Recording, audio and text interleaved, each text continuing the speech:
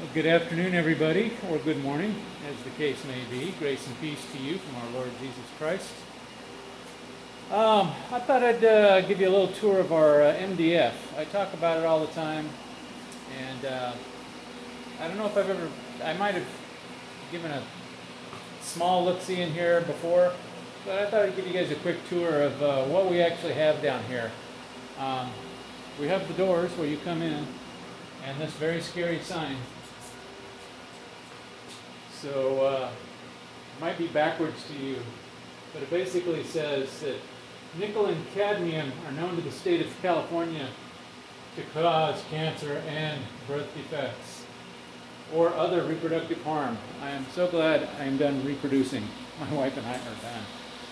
Okay, so now that we know that I may be harmed in here, I'm not going to be harmed. First off, I'm wearing a mask because I'm in the hospital, and we're required to wear masks when we're in the hospital. So trust me, I'm smiling at each and every one of you. This is me not smiling. This is me smiling. So you just have to take my word for it. I am smiling at each and every one of you because God loves us all. So I thought I'd start over here. We have this one rack all by its lonesome. This rack here is our in-house television system. So we get the different channels come in over the air, and then we broadcast them out on different channels here, where all the sound mixing is done for that.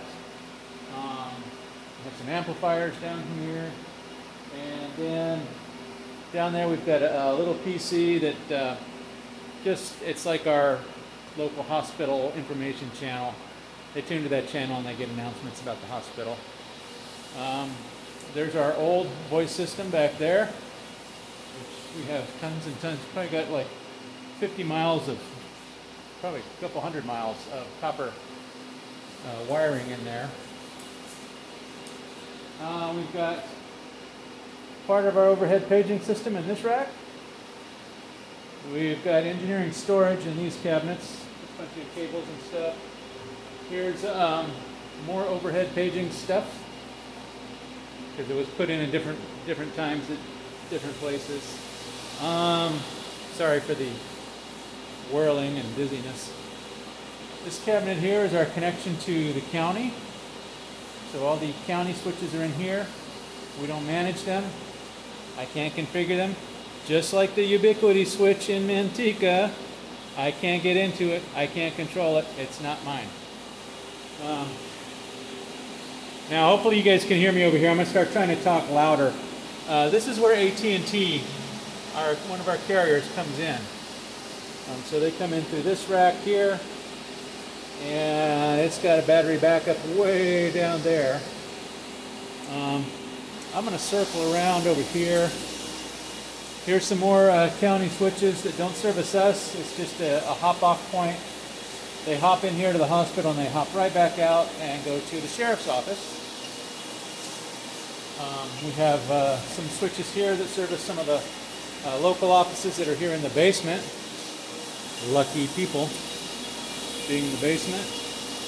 Over here is our old racks. So all these racks over here that I'm going to show you next basically replaced these two racks here. So we had a switch up in that empty space and a switch over here in this formerly empty space. So a lot of our older fiber plant comes through here and up there. This is our patient monitoring, our vitals network. It's actually, I don't touch that one either. I give them IP addresses, I give them a VLAN that they use to hop across our hospital, but they manage these switches themselves. It's Philips. So EKGs, heart rate, respiration, all that good stuff. That's all managed through here. We have some older, what am I trying to say? Internet service providers up here.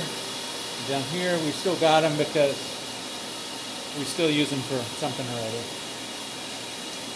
I think one's televideo and one is just, one of them just needs to go away. We just haven't gotten around to it yet. Some decommissioned servers down here that we haven't taken out of the rack. UPSs for said servers. And below that, more UPSs and more servers. And those aren't ours, so I don't know what those are for. I think Philips. So you guys don't criticize me for not knowing what anything does around here. Okay, then over here, the new racks. This is the newest rack. This is the first rack that was put in. That's all our current OM4 fiber that goes throughout the hospital. So all of our hospital closets come in through these patch panels right here. And then they're patched over here into one of two switches. This one down here. So these two switches are bonded together. This one and this one. So they are logically one switch, physically two. So the closets will each have a connection going down to this switch and a connection going down to this switch. That's where they all come in.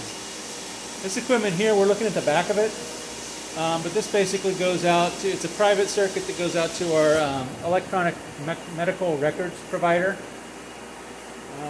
So that's their equipment. And of course down there, more UPSs down there, more UPSs up there. This is the next rack we installed.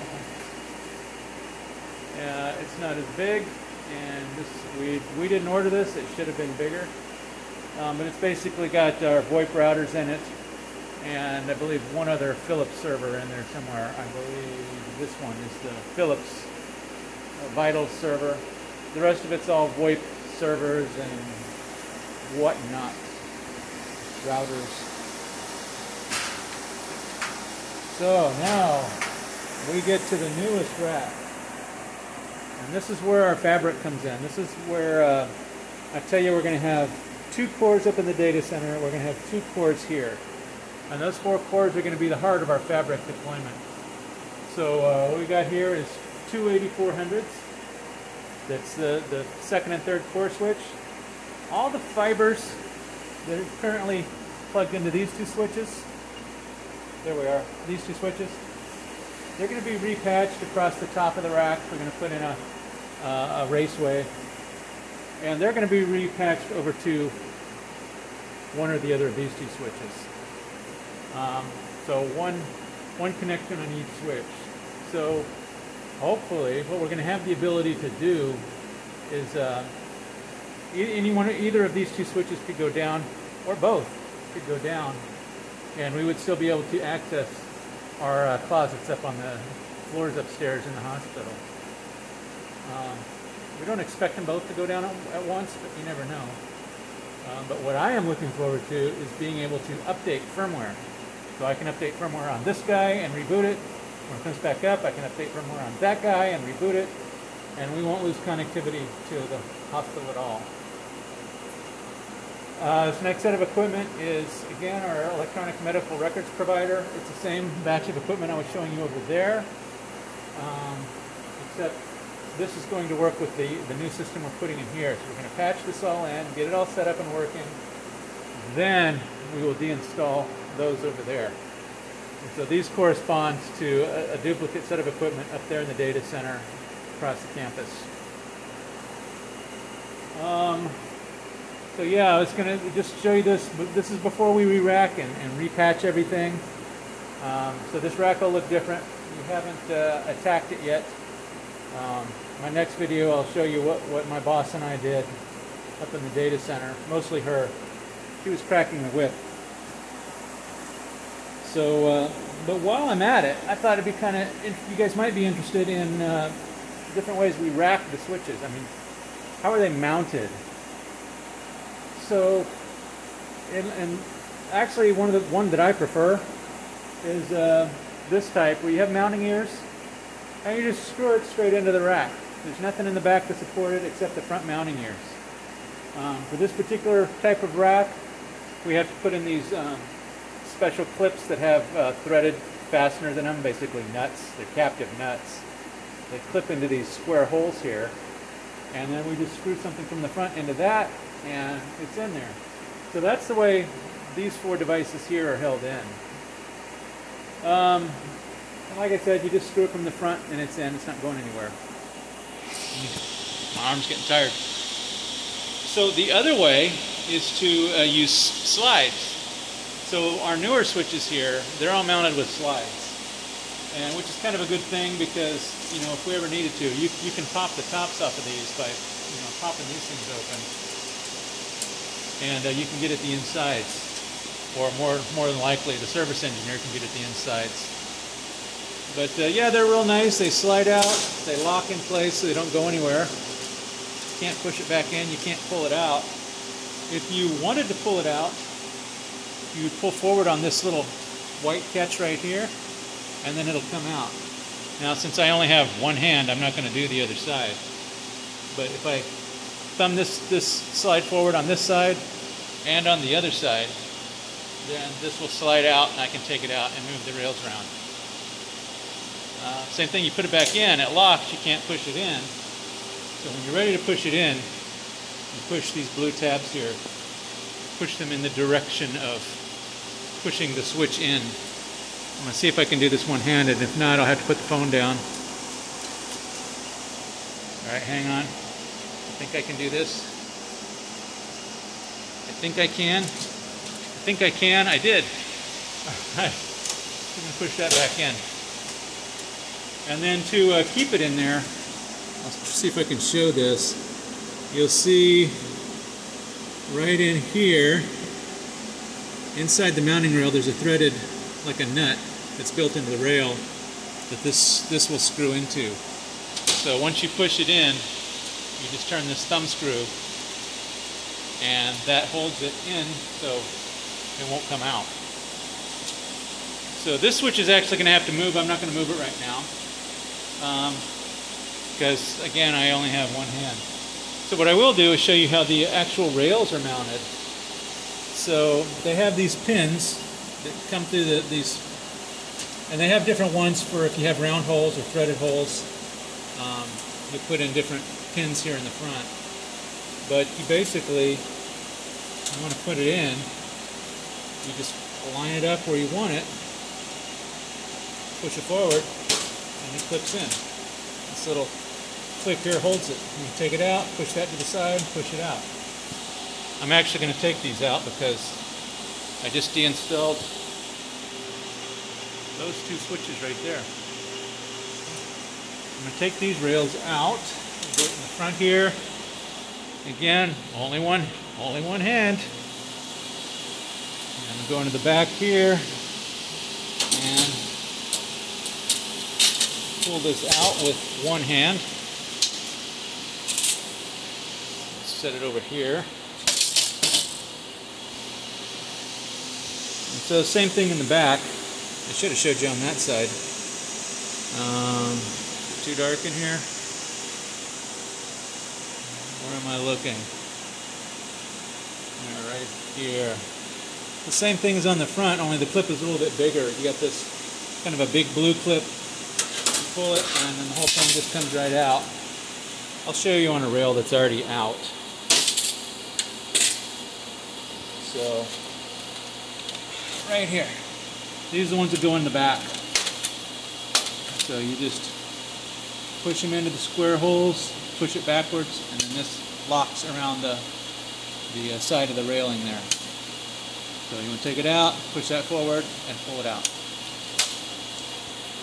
So that's how the slides mount to the cabinet. And I took this slide off of the switch so you can see how they actually mount to the side of the switch. See if I can do this. Alright, so there you see the switch. Let me hold it up first. You see there's these holes in the side, and they correspond to these little pins on the switch sides. So all you have to do is line those holes up. There's three of them. There's 1, 2, and 3. Three. You can't see that one because it's under this, there's a clip right on top. And that clip is what holds it in. So you line it, you push that down so that it's pushing this clip up, and you just pull it to the back. And then now you see, you see that little pin is popped out, and this little clip right here is what keeps the slide from coming off. And pardon my hand. What's nice about that is there's no left or right. They'll just work on either side. So that's pretty cool. So yeah, these two switches are going to go down to the county, and that's what's going to connect us back to our county, our overlords, our owners. They're going to come get those, install those downtown. They're going to connect into this, and this will connect into this, and this is all I'll have to configure, these four. This guy won't be mine to configure. That'll be the county. So you can kind of think of it like a DMARC. Kind of like this. So we have our AT&T rack. We've got a Sienna router. I don't configure that. They just give me a handoff. I plug into it. Just think of this as like a Sienna router. So I don't configure it. He's just going to give me a handoff, and I'm going to plug into it. It's going to go into this guy here, our WAN switch. So that'll be mine to configure. That'll be my edge to the county and his edge to me. So, all right. I think that's about all I got for today. I'm trying to keep these videos a little bit shorter so they don't get boring and you don't click off and say, "Ah, this guy's just rambling on again." So, anyway, I really appreciate all the comments. You guys are pretty good. I got another video I'm thinking of doing, which is some of the job offers I've been getting. So I thought maybe for you guys that have not really worked as network admins, I might go through the job offer. It'll tell you like you know what the qualifications are they're looking for, and what kind of abilities they say you have to have. And I was thinking I'll go through and translate that for what that really means. So I have one in my inbox right now that I'm holding on to. It's just an email that they sent me because I found my LinkedIn profile and they're searching on keywords. It's not really suited to me, but it could be suited for one of you guys. So I'll make it. Yeah, I'll try to make that one pretty soon. A video with what those job offers look like and what they're asking for and what they really mean. So look for that one coming up. That's it for today. So everybody, thanks for joining in. Hope you've had a restful weekend. I usually post these on Sunday morning. So if it is Sunday morning there, I hope you find time to rest. I hope you find time to praise and worship God and enjoy Him. Because just remember, that's in my belief system, that's the chief end of man, is to glorify God and to worship Him forever and enjoy Him forever. So that's what we're looking forward to. And all right, with that, I will wind it up and quit yammering on. So God bless everyone. We'll catch you next time.